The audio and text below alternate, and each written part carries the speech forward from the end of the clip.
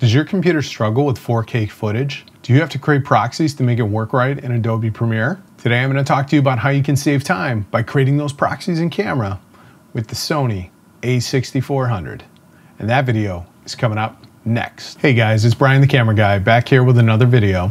If you're new to my channel, I review Sony gear and accessories and also make videos like this one, a quick tips video on how to save time by creating proxies right in Camera. So if you're new to my channel, consider subscribing below. And on your way down there, don't forget to hit the like button and give me a comment on how you create your proxies for your 4K footage. So like I said, in this video today, we're gonna talk about how to create proxies in Camera and then how to ultimately get them on your computer and use them with Windows 10. Make sure you stick around to the end of the video and I'm gonna give you a guide that will give you the step-by-step walkthrough process so you can easily refer back to it.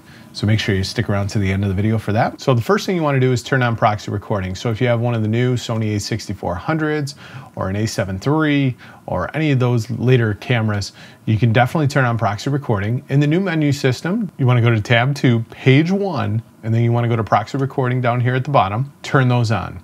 Now, anytime you record 4K footage, it's automatically going to record proxies right to your memory card. Does it use up extra memory card space? For sure. But it's going to save you a heap of time as you go and import your footage onto your computer. I'm going to show you a little hack on how you could easily import that footage and all those proxies so that you can save time and you don't have to wait for those proxies to render in Adobe Premiere Pro. Let's go ahead, jump into the computer. I'll show you what I'm talking about. So as you can see here, I already have some footage set up, downloaded this footage right from the camera. One of the things that you're gonna do is you're gonna go ahead and dump in all your proxy files. So now what you're gonna wanna do, now you imported all your regular footage, and then you're also gonna go to that subfolder on your memory card.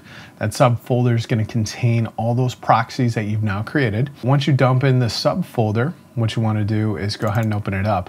And what you'll notice is that all the file names are the same as your video name, but they have S03 at the end.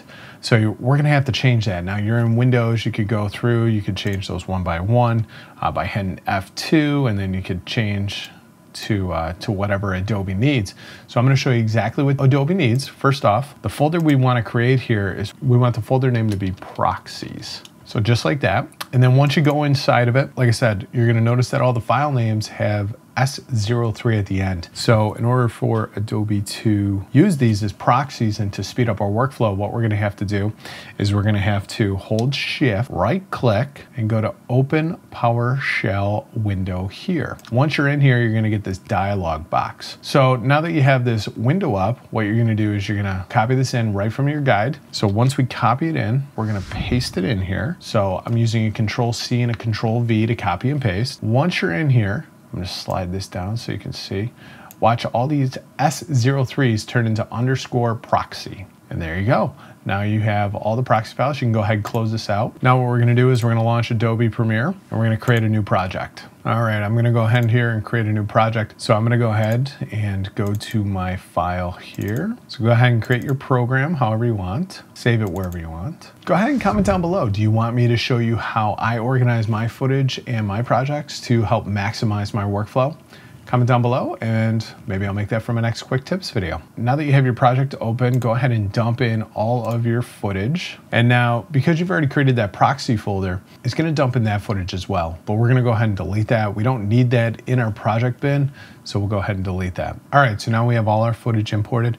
You'll notice that we have 24 frames 4K, and then we also have down here at the bottom some 120p slow motion. So what we're gonna do, we're gonna take everything that's 4K and we're gonna highlight it all. Now, typically what you could do is you could right click and you could go to proxy, create proxy, and then Adobe would create its own proxies, but then you'd have to sit here and wait for those proxies to render and it would slow down your computer in the meantime. But we've already created this proxy folder. So what we're gonna do is we're gonna attach proxies. So we go ahead and click that. Now you only need to select the top one. So that one's already selected, as you can see. What we're gonna do is we're gonna click attach. It's automatically going to find that proxy folder for you. Now, if it doesn't, you're going to have to go through here and search your proxy folder. But for me, it's already done that. And then notice here that I'm trying to attach proxies for C0291.mp4. So I just need to find the proxy that corresponds with that, and it's right up here. So let's go ahead and hit OK. So now that you created all your proxies and attach those to the footage, we're gonna go ahead, dump this in the timeline, and it's gonna create a new timeline. So now that you have a new timeline, we can check to make sure that the proxies are working properly. If you haven't already, make sure you click this plus button, and here's your toggle proxies. It kind of looks like a little bit of a world thing, but it's basically one video clip beyond another video clip.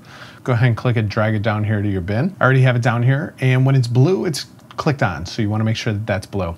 So now you can check and see if these proxies are working properly. First, what you wanna do is go ahead and let's zoom in to, let's say, 1000%. I'm gonna go to full resolution here, and I'm gonna turn these proxies off, and if you watch, when I turn the proxies off, it's gonna sharpen up a little bit. And there it goes, it's sharpened up for you. Turn them back on and you're good to go. You can check pretty much any one of your videos to make sure that your proxies are working properly. Toggle on, there's toggle off, there's toggle on. So as you can see, your proxies are all attached, and we went ahead and sped up that workflow. So now you can go ahead and enjoy some smooth editing while still using those 4K files. Now, Adobe's gonna automatically reattach those 4K files when you go ahead and export, so don't fear that. Your proxies are now up and running. If you have any specific questions, go ahead and hit me up on Instagram at Brian the Camera Guy. If you enjoyed this video, make sure you give me a like, comment down below, subscribe to see more, ring that bell notification so you don't miss out on my future videos. If you wanna pick up the step-by-step guide, it's gonna be right up over here.